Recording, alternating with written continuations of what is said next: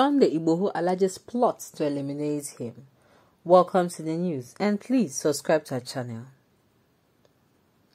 Embattled Yoruba Nation agitator Sunday Adeyemo, popularly known as Sunday Igboho, has alleged a plot to eliminate him in the Benin Republic. The 49-year-old agitator was arrested by operatives of Brigade Criminal Brigade on the July 19th in Cotonou. It is a thing of sad. It's a thing very worrisome and sad that this man, whose only crime was airing the opinion of his people, is actually spending his festive period in prison.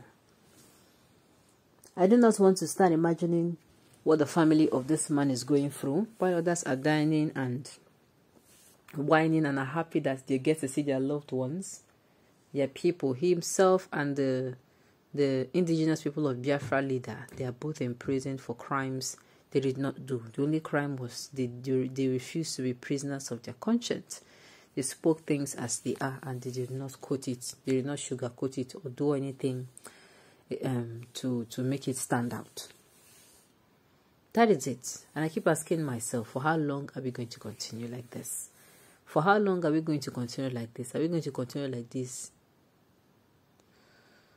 Are we going to continue like this for a long time? Are we not tired of having to always complain over this type of issues? Sincerely. That is just it. That is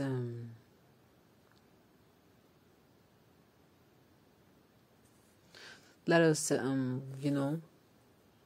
look for a way out. Sincerely, it is time for us to look for a way out of these problems. People who are innocent Nigerians cannot be in prison. Why the main people who are the violators of rights, human rights and all, actually they are no, like, sincerely, they're nowhere to be found. People who are innocent citizens are in prison, while those who are supposed to be in prison, they're actually outside roaming the street. Sincerely, it is not supposed to at all. It is not something that is even good to the ears. It is not sounding okay at all. It has gotten to the point where we should stand up and say enough is enough. This issue has gone out of hand. So I do not still know their crime. They are actually in prison.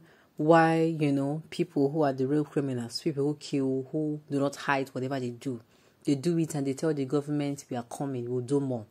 And the government leave these people to roam about, and innocent citizens of Nigeria are still in prison. It is very worrisome. Very, very worrisome. Their only problem or their only offense was they came out and they are crying that they are flogged. How do you flog a child and don't expect the child to cry? Things are not going well in our country. And these people said no, they are not going to take it. And they came out and they aired their opinion. That was their only offense. Let's listen to the news in detail. Embattled Yoruba Nation agitator Sunday Adeyemo, popularly known as Sunday Igboho, has alleged a plot to eliminate him in the Benin Republic. The 49-year-old agitator was arrested by operatives of the Brigade Criminal Brigade on July 19th in Cotonou. Despite efforts to get him released, checks show he has spent 161 days in detention. Olayomi Koiki, spokesman of Igboho, in a podcast mentioned by a reporter on Tuesday evening, alleged that the Benin President Patrice Talon was working with the federal government to extradite Igboho to Nigeria. He said so many people have heard rumors in the past 24 to 48 hours. We know that God Almighty is watching. If they are trying, they cannot be successful. If they are planning evil against Prof. Banji Akintoye and others, they are only trying, but God's power is superior. The enemies are trying to eliminate him, Igboho. Their plan is to eliminate him so that the Yoruba Nation agenda will be silenced. But God has shown that he is above them. If you think the legal route is what will set Igboho free, then we are wasting our time. But the Republic judicial system is not working. Look at the way his case has been prolonged. I've spoken with our lawyer in Benin, and he told me that only the president can set him free. Now, diplomacy cannot work. We have to fight for our right. See the way they killed MK Abiola, Funshaw Williams. They were killed unjustly. We have issued so many ultimatums for Igboho's release, but nothing has happened. Did you see? Can you listen to this one? Can you? The thing is, in Nigeria, I'll say this. These people have called us Momo several times. To our faces. They have come out and said, you people are Momo, they call you Momo. You know who to vote. You know the right person. And wait, I'm going to say this. Well, our crime is not that we don't know who to vote. MKO is actually one of the persons that, would have done so much for Nigeria because he came. That man was pure. The same thing with Funshaw Williams. He was killed. These people were the people that if they have stepped in would have been able to measure that, no, these people, they are really doing well. But no.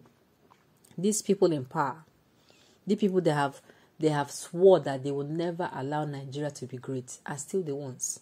Even your so-called father of democracy. Is he not the one wanting to bring him a Muslim ticket? In the whole chaos that is happening again, people are scared. There's breakdown of law and order in the society. There's breakdown of law and order in the society. And the only thing you can say is, you are going to bring, you are going to